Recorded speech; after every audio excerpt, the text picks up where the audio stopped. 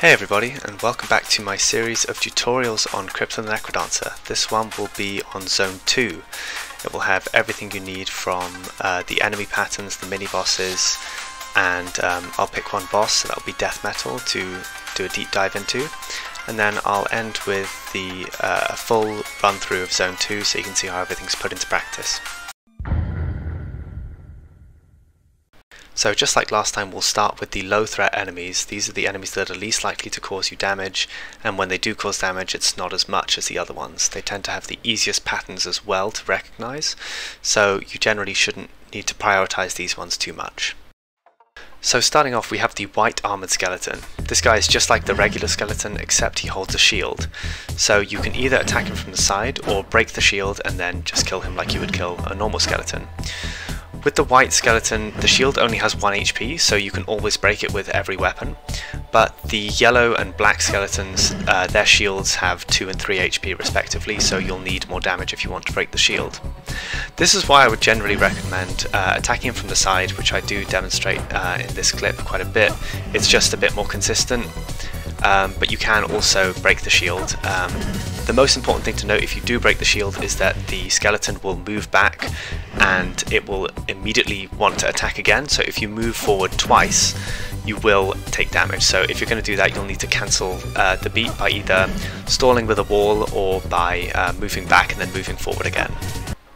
Next up, we have the white skeleton mage. This guy can be particularly troubling when paired with other enemies, but on his own is generally not too bad to deal with. So he'll move every other beat, and he'll also try to cast his wind spell every other beat. You can tell that he's about to do this because the top of his staff will turn purple, and if you stay in his line of sight and move towards him, you will be pulled towards him with the wind spell. So do be careful of that, especially if you're playing monk. He'll often blow you into money and will kill you. So you can take damage from this guy if you move towards him like I just did there, as he's about to attack, but otherwise he's not too bad. Just be careful of the wind spell and make sure that you can desync yourself using walls or by moving back and forward. Now we're going to take a look at the mole. This guy is not too bad to deal with. What he does is he'll follow you around underground, so you can't attack him while he's burrowing. But if you approach him on the right beat, he will pop out of the ground. If you find that you're approaching him and he's not coming out of his burrowing, then you'll need to stall a beat, and then he will do so. You can move into him, but this will lose you the groove chain. You'll lose your coin multiplier by doing that, so it's better to stall by hitting a wall or doing any other action to waste 1 beat. Next up, we have the wall mimic. This guy's not too bad to deal with. He will replace some walls in the environment. He won't ever spawn out in the open like this. The way you need to deal with him is you need to move right up towards him and then move away. If you try and attack the beat that you move up towards him, he will attack first and you'll get hit, so you need to move away and he'll start following you, and then you can attack him there and he'll die in 1 beat. And now we have the clone. The clone is not too scary to deal with. The way they work is they mimic the moves that you do in reverse, so you can see how I'm sort of dancing around them there. If you find that you can't attack the clone, if you sort of get stuck in the sort of diagonal thing, you need to basically push the clone or yourself into the wall to basically realign yourselves, and then you can go and attack it. If you have a 2-range weapon, this becomes a lot easier, and if you try and move towards it like I just did there, you will take damage instead. So just make sure that you realign yourself using the environment, and then when it's safe to do so, you can attack the mimic. Let's take a look at the white now. The white is the Zone 2 spirit, and the only way it differs from the spirit in Zone 1 is that it can move through walls. It has the phasing ability. This doesn't change too much, honestly. Just treat it like you treat a normal spirit. Just if you can't attack it on that beat, if you're 1 beat away from it, just stall and then just attack it. It dies in 1 hit.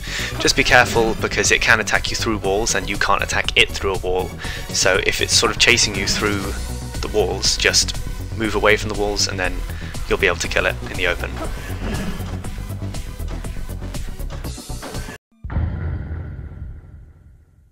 And with that you should have a better understanding of the lower threat enemies in Zone 2. Let's take a look at the medium threat enemies. These guys are a fair bit deadlier than the low threat enemies. They often have more complicated patterns and often deal more damage than the low threat enemies as well. So when you're dealing with these guys in a group, try to prioritize them over the low threat enemies. It's generally a good strategy to avoid taking damage. Starting us off in the medium threat category is the yellow armored skeleton. This guy moves in exactly the same ways as the white skeleton, but the shield requires 2 hits to break and the skeleton has 2 HP as well. So if you try and attack the shield with 1 damage, it won't break, so this leaves the only viable option to be attacking from the side, unless you have more damage. So what you need to do is, because it will move every other beat, you need to wait until you can safely attack it from the side, and then its head will pop off and you don't need to worry about it attacking you after that. So just wait and then try and move to the side, because if you move towards it then you will take damage. So just run alongside it, pop the head off and then go and kill it. Continuing the skeleton theme, we have the yellow skeleton mage. This guy behaves exactly like the white skeleton except he has 2 HP. This does complicate matters a bit. If you only have 1 damage, it makes it a bit more annoying to kill him. So the best way to do so is you can let him use his wind spell and then you can attack him again. You can attack him twice immediately and that will kill him because he won't have the chance to attack again, or you can let him use his wind spell, then move away, and you can do this indefinitely, and then whenever you're ready you can kill him. I wouldn't recommend stalling for too long like I just did there. It's better to just kill him immediately because, as I've said before, he is quite dangerous in a group of enemies, so he can sort of pull you in directions that you're not expecting, so take care of him quickly. Next we have the white armadillo. God, I hate this guy, he's so annoying. The way he moves is, once you cross his line of sight, either sideways or up and down, he will roll at you and he is completely invulnerable in this phase, so you need to wait till he hits a wall and then he'll be available to attack again. You can knock him in other directions, and he is stunned for several beats after hitting a wall, so you can use that time to easily attack him. The best thing to do is just get him rolling, so don't do this by moving straight towards him. Make sure there's at least 1 gap between you, and then let him roll. You can either hit him to a wall or let him hit the wall that he was already going towards, and then once he's stunned, just attack him once and he'll die. Now let's learn about the tar monster. This guy spawns in the pits of tar and mud that appear in Zone 2. When you kill him, he'll drop another tile of mud, which is very kind of him. You can see him sort of lurking around. You can also hear him. He has a sort of, he makes a noise when moving through the mud. You can hear this, and he behaves very similarly to the wall mimic. All you need to do is move 1 tile towards him and then move away immediately. If you try and attack him on that beat, he'll pull you into the mud and quickly deal lots of damage. You'll be sort of stuck, just like you are with the monkeys that grab your heads in Zone 1. So just move up towards him and then move away and attack him. He dies in 1 hit, so he's not too bad. Next up we have the light golem or golem. This guy is tanky. He has 5 HP, but to compensate for this he does move very slowly, only every 3 beats, which gives you plenty of time to attack him. If you do get hit though, he does 2 HP, so you need to be very, very careful of him. So what you should do is move towards him, attack him for as long as you can until he starts to crouch, and that means he's going to move on the next beat. So all you have to do, move towards him, and then the second that he crouches down, you move away from him, and then you can just carry on attacking for 3 beats. So the best thing to do is just move up towards him in the right time, attack him 3 times, move away, and attack him 2 more times. If you have a weapon with more damage, this becomes significantly easier, so try and prioritize that. Now we have everyone's least favourite, the blue mushroom. This guy is annoying. I have lost so many runs to them, and you probably will as well, but hopefully less if you're watching this video. So every 4 beats he will spray spores in every direction adjacent to him, including diagonally, which is why he can trip you up so much, because just out of nowhere you can just get caught in the spores, and it does 1 heart of damage. The best thing to do is just move side to side 2 beats away from him, 2 squares away from him, until he just uses up his ability, and then move towards him and attack him and he'll die in 1 hit. So yeah, just wait until it's safe to move in and then attack him once and he'll die.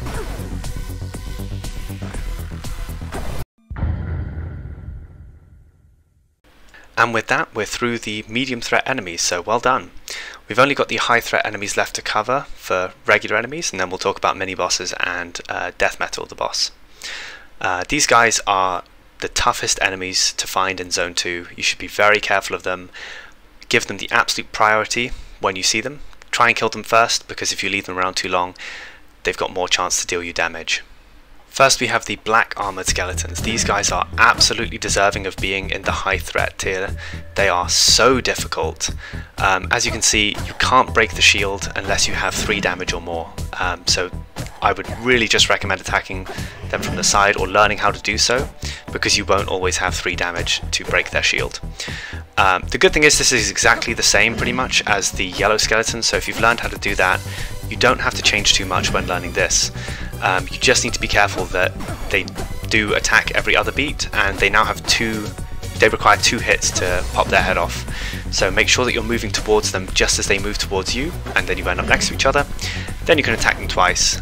They deal so much damage if you move towards them, so just give them lots of time, practice a lot, and you'll be fine. Now we have, you guessed it, the black skeleton mage. This one is not too much of a change from the yellow skeleton mage.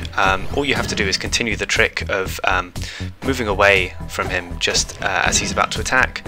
You can either move sideways and avoid the wind, or you can just move backwards and let him blow you back towards him, and you just have to do this 3 times and you'll kill him. This shouldn't be too bad if you've learned the patterns for the white and yellow skeleton mages. You just need to be aware that he has 3 HP and deals even more damage, so learn the patterns and try not to get hit. Now we have the yellow armadillos. These guys function exactly the same as the white armadillos, but they have 2 HP. So just like with the white ones, knock them into a wall or wait for them to hit the wall that they're currently moving towards, and attack them twice while they are stunned.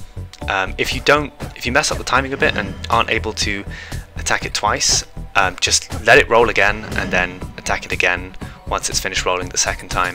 It's not worth the risk of possibly taking damage by being too aggressive and attacking twice when you can't.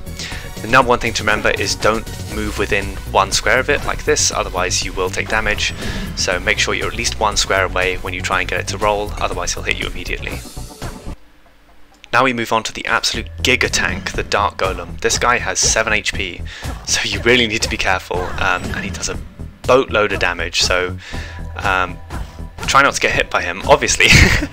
The good news is the patterns are exactly the same as the Light Golem, so all you have to do is do exactly what you do for the Light Golem, but just longer. It just takes a long time to take care of this guy. So once again he moves every 3 beats, so wait till his arms move down, he crouches a bit, and then move away and attack him 3 times and then repeat.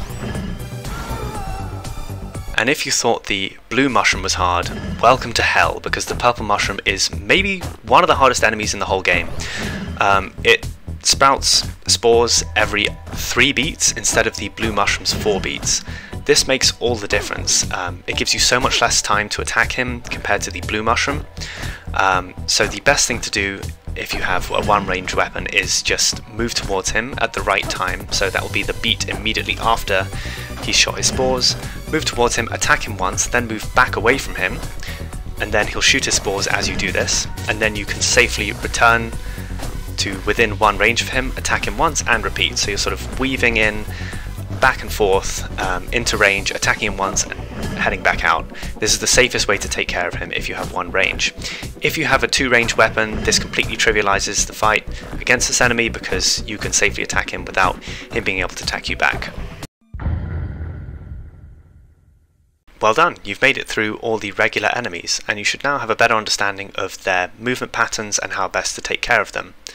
We're now going to take a look at the bosses that appear in Zone 2. There are some Zone 1 bosses that appear in Zone 2 as well, but I won't be covering these, so if you're interested in seeing those as well, I'll leave a link in the description to my Zone 1 video, where you can learn how to take care of things like red dragons, which can also appear in this zone. Starting the mini-bosses off, we have the Dark Nightmare. The Dark Nightmare has an effect where it creates a shadow in a 2-tile radius around itself, which obfuscates everything in that area. This can make it very difficult to deal with other enemies when the Dark Nightmare is around him, because you just can't see them. So the best thing to do is to lead him away from other enemies and try to deal with him on his own, because when he is on his own he's basically a green dragon. He just moves every 2 beats and has 3 HP, so the best thing to do is hit him and move away and hit and move away, which should be a pattern that you're quite familiar with at this point. So the number one thing to be aware of is just be careful of that shadow. It can be very dangerous as you can't see the other enemies that are inside it. The stronger version of the Dark Nightmare is the Blood Nightmare. The Blood Nightmare moves in exactly the same ways as the Dark Nightmare, but so it's every other beat, but it has a 3-tile radius of shadow created around him. Just like the Dark Nightmare, this is very annoying, so try and lead him away from enemies and deal with him on his own. If you try and take care of the other enemies whilst they're in his shadow, you're going to have a hard time. It's just impossible to see them. So same with the Dark Nightmare, attack once and move away, and attack and move away. You just have to do this 4 or 5 times, depending on if you hit him twice at the end. Yeah, so just take care of him on his own. He's not too bad. Just really be careful of the other enemies that can hide in his shadow.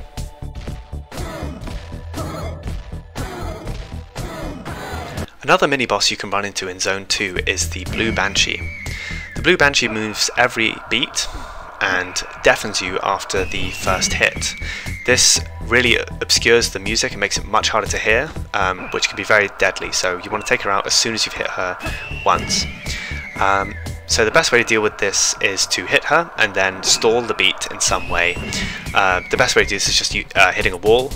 So hit once and then hit a wall, hit once and hit a wall, and then you should kill her if you have 1 damage. If you have a 2-ranged weapon, this makes it much easier because you can attack her constantly from range.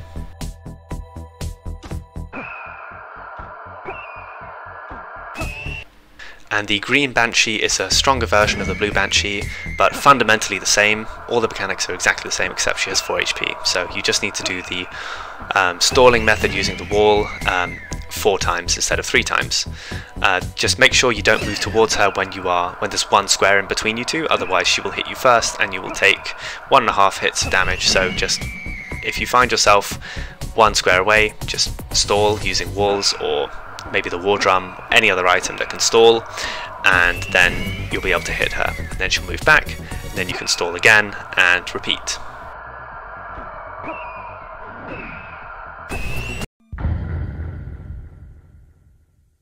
So that's how to take care of all the mini-bosses in Zone 2. With that out of the way, I want to talk a bit about the traps and walls that can appear in Zone 2. One thing you'll find is that there are lots of these mushrooms around in Zone 2.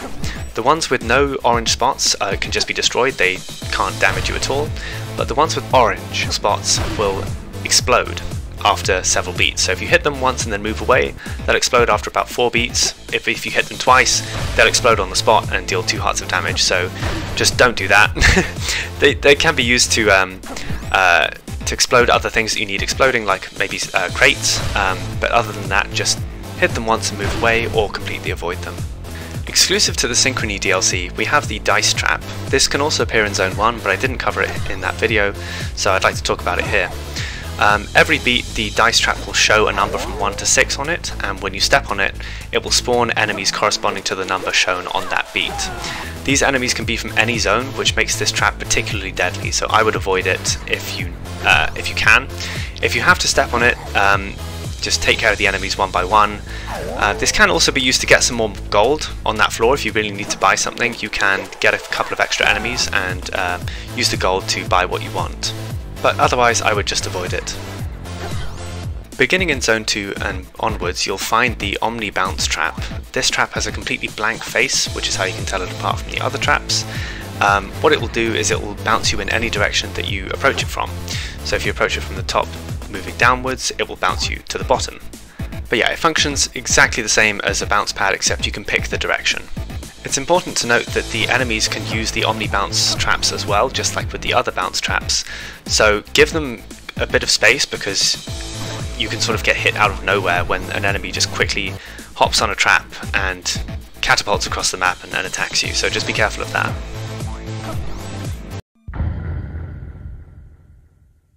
Okay, so we've made it to the boss. In this video I'm going to be covering Death Metal. Death Metal features the fastest song in the game, which can be quite difficult for newer players who aren't used to the speed yet. I think once you get used to it though, Death Metal becomes one of the easiest bosses, if not the easiest. That being said though, he is still a challenge, so let's dive into him and learn what we can. Immediately when you enter the boss arena, you'll be greeted by 4 enemies from your zone. So if you enter it from zone 2, these will be clones. You can choose whether to take these out or not. I'd prefer to usually, because they can sort of get in the way. But if you don't get rid of them, it's not too much of a problem. Death Metal himself has 4 phases, and he begins phase 1 with a shield. This functions in exactly the same way as those of the armoured skeletons from zone 2. So if you're used to moving around to the side of them, just do the exact same thing here. You can't break down the shield this time, and if you do try to attack from the front, he'll spawn 3 bats, and this can become very annoying very quickly. So try to attack him from the side, just like you did with the armoured skeletons. At the start he moves every 3 beats, so this gives you plenty of leeway to attack multiple times. Once you hit him 3 times, he'll go from 9 HP down to 6 HP, and this will pop his shield off. We'll then begin phase 2. Once you begin phase 2, Death Metal will teleport to a random place in the arena, and he'll start moving away from you, so you need to chase him down at this point. Every 7 beats, I believe, he will raise his hand and spawn enemies. So the quicker you get to him, the less likely he is to do this attack. Because if you hit him, it'll reset it and he'll teleport to another place in the arena. So that's what phase 2 is all about. Run around, find him, hit him, and then he'll teleport and chase him down again. Phase 3 begins when Death Metal has 4 HP left, and it lasts until he has 2 HP left. This phase functions pretty much the same as phase 2. He'll run away from you and spawn enemies after some time. The enemies will just be slightly harder than in the previous phase. I would recommend just chasing him down at this point. Ignore the enemies he spawns, because if you try and kill them, he's just going to spawn more. So just make a beeline for him and hit him, and then wherever he teleports to, start running for that. Phase 4 begins when Death Metal has 2 HP left. At this point he'll move every beat, and he'll try and line himself up with you on the same tile, horizontally. After 4 beats he'll raise his arm and shout, "Breathe in fire." And if you don't attack him within 4 more beats, he will shoot a fireball sideways. So once he stays still, try and get off that line, because you're just risking getting hit by the fireball if you're not prepared in time to move out of the way. The strategy is the same as phase 2 and 3, just hunt him down and hit him. Try and do that as quickly as possible, but if you don't have time to get to him before he hits the fireball, just take your time, move out the way, let him do his fireball attack, and then carry on, and then you'll be able to reach him before he does his next attack. So with that out the way, you should have all the tools you need to beat Zone 2 in its entirety. Don't worry if you can't do it yet, it is a much harder zone than Zone 1. Take your time, learn the enemy patterns, come back to this video if you need to revise anything, but keep practicing and you will beat it eventually. So I hope that's been helpful. What I'd like to do now is take you through a Zone 2 playthrough in its entirety that I did myself, using only the base dagger. I'll be talking through what was going through my head at the time, and hopefully this will put everything into practice and you'll be able to see what a complete Zone 2 playthrough looks like. So let's get started. First off, I see these enemies over to the side, so I'm going to quickly move in and kill the mushroom when he's not attacking. 3 hits on the golem, then move away. I can trap the clone over there. Let's go quickly check out the shop. I'm not quite sure why, because I'm doing this whole thing without any items. Just a habit, I guess. I tried to see if there was anything behind those walls, because often you can skip large areas of Zone 2 by looking through walls. So you see what I mean? That like when I said the mage attack can really throw you off. It throws you into some weird locations I was not expecting to be there. I'm just going to ignore that clone and take care of the armadillo before I move in to kill the mushroom. That one can just be killed with the bomb trap. I don't need to do that whole lock thing. There's some bombs, but I don't need to take them. Here I'm just going to attack the side and making sure to be aware of the wall mimic there, moving away first. So the 2 mushrooms can be quite dangerous, so we'll take them one at a time. Standing 2 squares away from the armadillo and then drawing out the wall mimic. So I see 2 golems approaching here, so we're going to attack until he starts crouching and then move back. Stall a beat there and move further back. So there I didn't need to move back for the guards, because they both had enemies behind them, which actually stops them from being sent backwards. So we'll push that armadillo away and then back it once more, stall to kill that guy, and then hit the next floor. So on this floor I'm looking over to the side. There's a combo of enemies here, so we'll just quickly take out the armoured skeleton and then use the wall stalling method to take out the other one. There I took a bit of damage there from those pesky blue mushrooms. I didn't notice that the spores were they were sort of hidden by the lack of light, so that's an issue there, so my mistake. I don't know why I got the diamonds there, but fair enough. I'm delaying seeing the line of sight of the armadillo because I don't want him to come up too soon. I'm just going to avoid that staff there and quickly take out the golem. Yeah, I feel like it's best to demonstrate the this run with just the dagger, because if you can do it with the dagger, you can do it with anything pretty much. So we'll walk towards that mage. This is a difficult situation because the mushroom is really annoying, but the clone is also there. So I'm just going to jump back and forth and kill the mushroom, and then the mole. Sorry, and I've got enough time to take out all those enemies without having to retreat. But I was keeping in my mind that retreating was always an option if needed. Yeah, so a lot of stuff happened there. I took out the mage and then started chipping away at the golem. And I'm leaving the mini-boss till last. There's a chest hidden there. So with the bats, you do want to be careful. Once again, I discussed how to take them out in my Zone 1 tutorial video. You just got to play it very safe and wait until you move towards each other at the same time. And that's that one. There's a potion here, just demonstrating that. Yeah, don't need to take it. And Zone 3. So Black Mage, we're just going to move back and let him pull us back towards him. I am leaving that mushroom there. You don't need to take out all the enemies. I feel like with the bounce trap there, it's very dangerous. So we're just going to come below it and take it out there. Once again, moving back, staying patient. That guy came out of nowhere, but we have enough time to take him out, and the bounce trap allows us to realign and carry on, so we don't have to keep running all the way down the corridor. That's one thing that they can take a long time if they're charging. Slowly chipping away at the golem, remembering to move back when he crouches, and we can take out the skeleton against the wall. Another purple mushroom, just move back and forward and hit it twice there. And the armadillo, and take out the white using the wall stalling method, and then the mage, and finally hitting the armor skeleton from the side. Yeah, moving away from the mage is another way of dealing with that, and remembering that the tar monsters, once you come close to them, you have to move back. So there's two of them right there, so we'll do that twice, and then take out the mole and the bat. That honestly just looks like a terrible situation with the mud and the mushrooms. This is just a really, really horrible situation, so that's why I retreat. We'll take out the mage first, and then the skeleton. And then from this spot, I know that only one of the mushrooms will be able to hit me, so I can take them out one at a time. And just remember, as soon as they start shaking, just drop back. It's always worse. It's always worse to take damage than to retreat and take your time. Okay, so now we have the death metal fight.